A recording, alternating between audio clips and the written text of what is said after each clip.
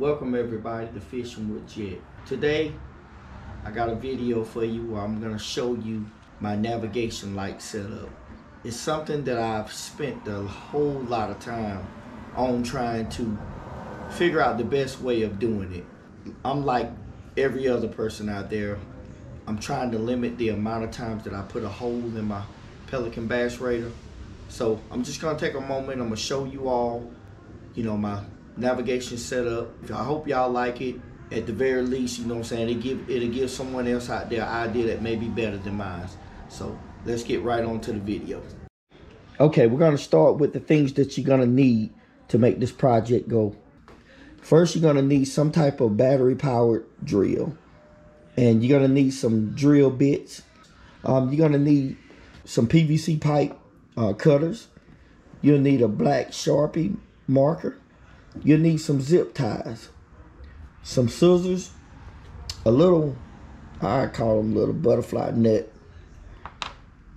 2 of the 3/4 inch PVC cap, 2 of those.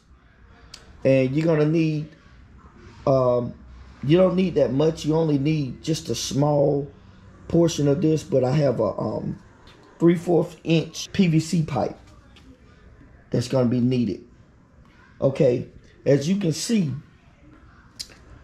I didn't go the absolute cheapest way. I actually went a way that I wanted to make sure that I'm seen on the water. I want to not cut too many corners when it come down to navigation lights. At the end of the day, I'm all about trying to be safe on the water and get back home to my family. So I went on the Guardian Angel website. It's a pretty nice website. I chose the Micro Series navigation lights. It comes with 2. One that's the your white light, and one that's your red and green light. Also in the package that you get, you also get 2 tethers for each light. You got a choice to either get the 8-inch tether or just the 16-inch tether. And it also comes with 2 mounts that's like magnetized, and you can also screw them in to put on the surface or whatever. So all of that comes in this package, and this package is not really that cheap, you know what I'm saying. It really kind of costs a little bit. I think this package, if I can remember correctly, was $156 for the whole package. But again, I want it to be 100% safe on the water.